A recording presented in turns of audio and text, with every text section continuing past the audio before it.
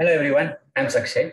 Welcome to the first video of a series in which we are going to attempt to create a Python library for robot mechanics, which includes kinematics, dynamics, motion planning, and control.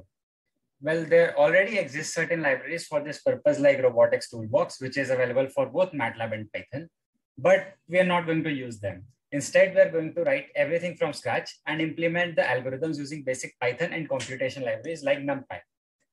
So as a prerequisite, I would require you to know basic Python. Not that you should be able to create projects on your own, but you should be able to follow along and understand the syntax.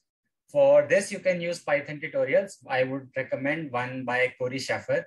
Well, I'll put the link in the description for that. And I'll also be uploading all the code that we write in these videos to GitHub. So whose link is also provided in the description. So this is only the introduction video and we will start our code from the next video. So see you in the next video. Bye.